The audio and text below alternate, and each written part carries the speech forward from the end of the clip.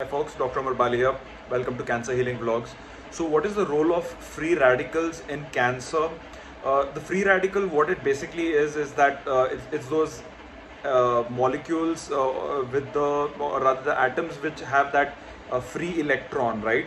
You want to go into chemistry for that, but the basic idea is that that free electron, what it does is that it's causing, it's very unstable. So when it interacts with some organic body like the cells in the body, it's basically causing the damage to the parts of the cell, whether it's the nucleus or the site or the proteins of the cell.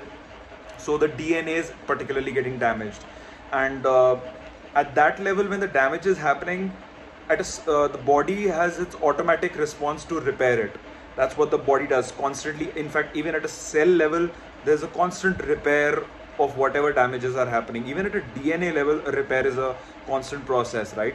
But when free radicals increase too much in quantity, that's when the repair is not able to compensate for it, and then the damage is much longer. And then if it remains for too long, then there's a risk of a genetic alteration leading to a cancer.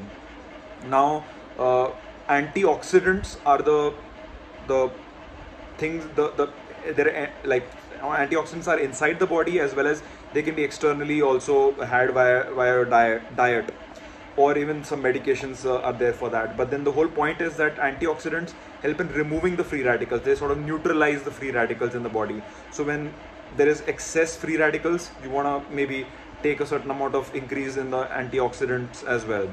Vitamin E is the vitamins, multivitamins, good green diet, high fiber diet.